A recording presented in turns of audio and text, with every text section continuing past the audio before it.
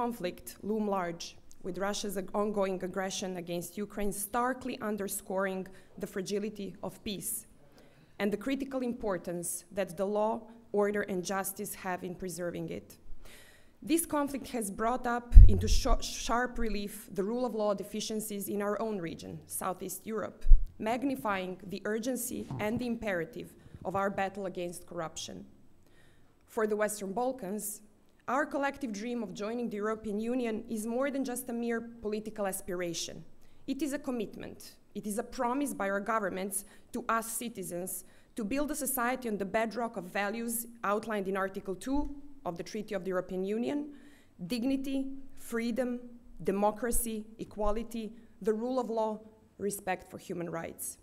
Within the EU, the utmost respect for these principles by every member state is key, as all 450 million of its citizens should be able to enjoy the same level of protection of their rights and freedoms, regardless of where in the EU they work and reside. This proves that these values aren't just lofty ideals, but the very lifeline of a society that ensures human rights and prosperity for all.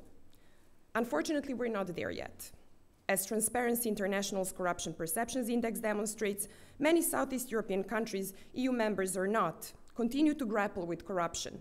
In 2022, EU member states, Bulgaria and Romania, were ranked 72nd and 63rd respectively, both worse than the year before. Some of the non-EU members in the SE region did significantly worse. Albania and Serbia stood at 101st place, which for Albania was an improvement, but for Serbia, a further degradation of its position. Bosnia and Herzegovina stood as low as 110th. These numbers aren't just rankings. They're a reflection of how citizens see corruption around them, as well as of the work that lies ahead of us. Even as members of the EU, the battle against corruption does not cease, and for those of us aspiring to join, the fight is even more critical.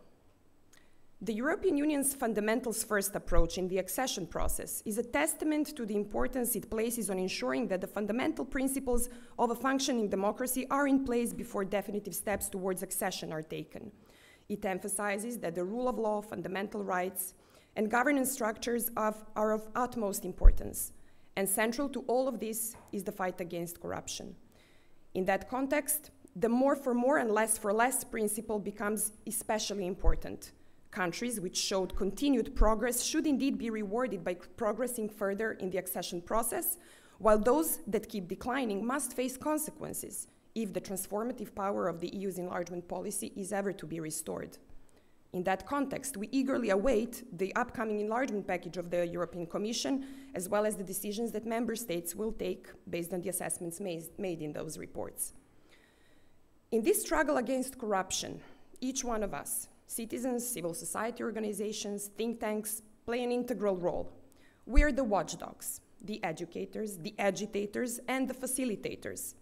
We hold up the mirror to our governments, demanding transparency, promoting integrity, and calling out cases of reform backsliding and abuse of public institutions for personal interests of a few that hold the power.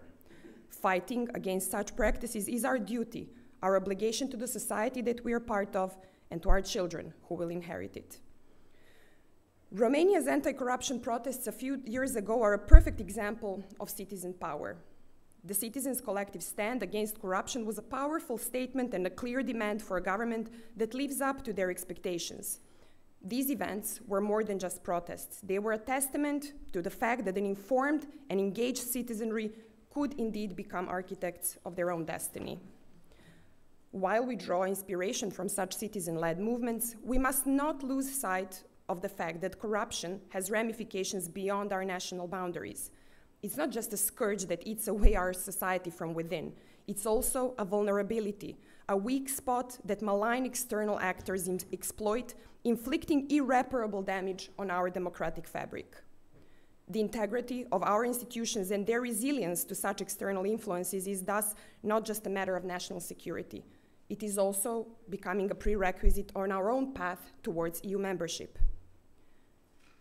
Among the many malign influences of corruption on society, I would like to stress its profound impact on public trust in institutions, nurturing an environment where impunity becomes the norm. I will turn to the country I know best for some examples. The confidence of Serbian citizens in their government capacity to respond to their needs and safeguard their rights appears to be dwindling. As evidenced by the Regional Power Monitor under the auspices of a Weber project, which we are coordinating, only 14% of civil servants, so civil servants who were interviewed, who were surveyed for the research, only 14% would feel safe and protected as a whistleblower. 75% of citizens think that they need political connections to get a job in public administration. Moreover, the Serbian government's decision-making practices remain among the opacest in the entire region. Unfortunately, these results have remained unchanged over the past years, with little done to rectify the situation. A dearth of transparency invariably leads to a withdrawal of civic participation, potentially fostering an atmosphere of social and political indifference. This indifference poses a significant hurdle in rallying the necessary public backing for EU integration.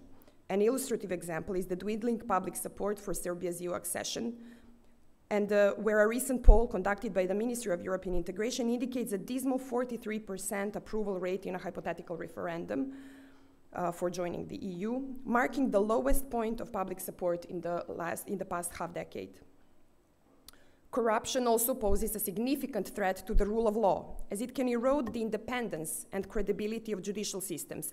If judicial proceedings are stained by acts of bribery and political meddling, the neutrality and effectiveness of the courts stands at risk. The recent events in Serbia, such as the reassignment or dismissal of public prosecutors investigating politically delicate issues or delivering judgments against politically favored entities, communicate a clear message. It demonstrates that their work is under stringent government surveillance, encouraging them to prioritize career safety and personal interests over the pursuit of justice. The 2022 European Commission's report on Serbia echoes this concern, noting that despite multiple reforms, it remains not yet possible to observe a reduction of undue influence on judges and prosecutors in practice. This ongoing challenge directly conflicts the EU's prerequisite for an autonomous and competent judiciary, which is essential not only for safeguarding citizens' rights, but also for upholding and implementing the EU standards and legislation. In the past 3 years, we at CEP Belgrade have made significant contributions through the R2G4P initiative. This has involved scrutinizing corruption within the energy sector, executing thorough analysis of public procurement procedures, and introducing innovative research utilizing the MACPI methodology in the cities of Novi Pazar and Kragujevac. Furthermore, CEP has conducted multiple evaluations of asset declarations, focusing on the links between politically exposed individuals and companies in relation to Serbia's anti-corruption policies. It's vital to emphasize that all of these facets are interconnected and crucial within the broader context of state capture. Continuing this valuable work into 2023, CEP has maintained a strong focus on public procurement, specifically examining potential corruption risks and appraising the effectiveness of implemented anti-corruption strategies and measures. Dear friends, I want you to envision a future where our societies in Southeast Europe are not just participants in the global dialogue on anti-corruption, but are leaders.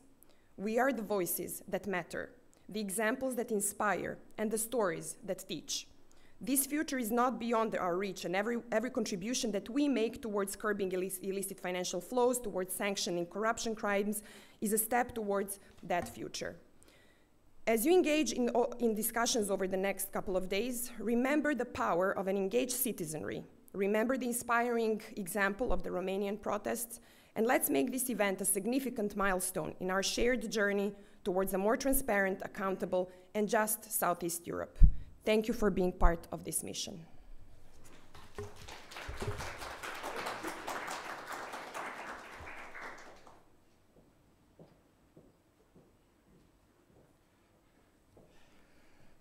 Thank you.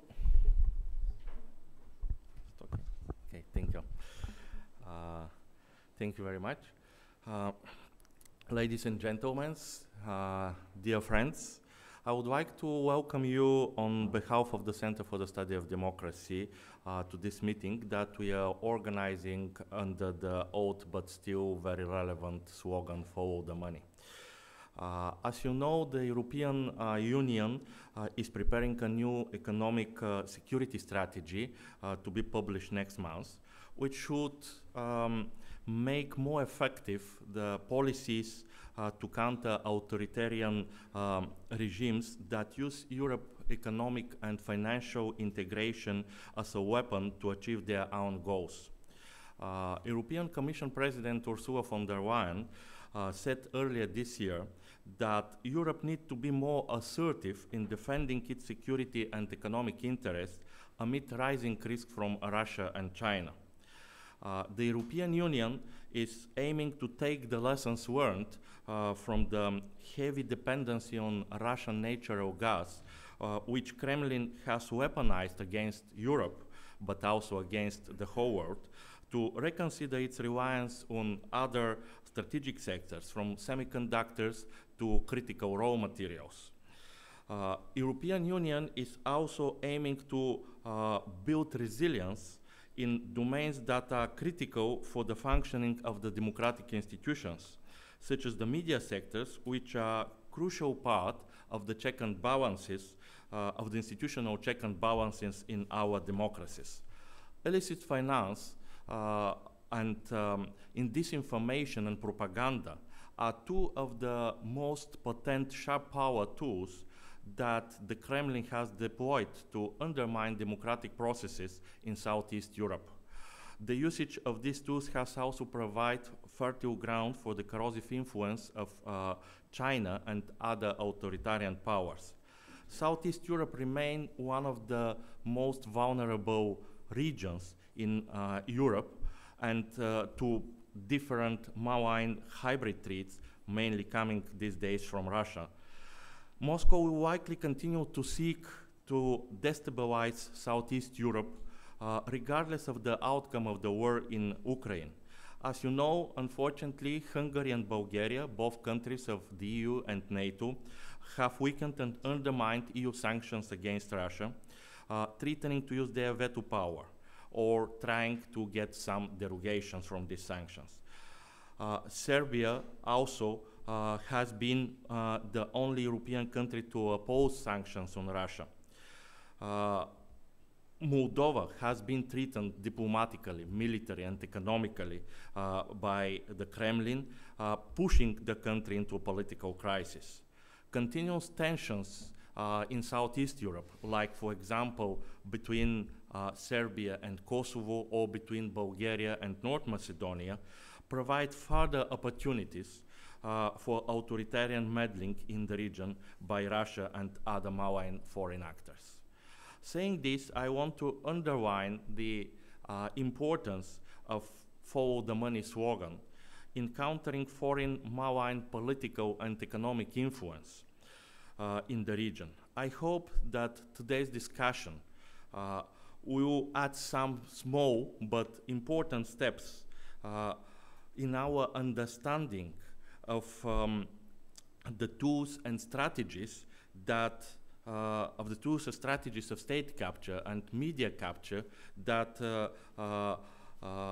are used to undermine our democratic governance and values, and will give us at least some hints how we can build better resilience. Let me finish with this, because I know that we are expecting a very interesting debates on this topic. But before to finish, I would like to thank really to our host from the European Policy Center and to the EAA and Norway Grants Fund for Regional Cooperation for their support and for giving us the possibility to organize this event. Thank you very much, and I wish you very fruitful discussions. Thank you. So, and because I'm think the last one in the opening remarks, so I will want to announce the first panel, who actually go deeper into the very topic of this discussion, so on discussing the illicit financial flows and how we can actually make the sanctions more effective. So I will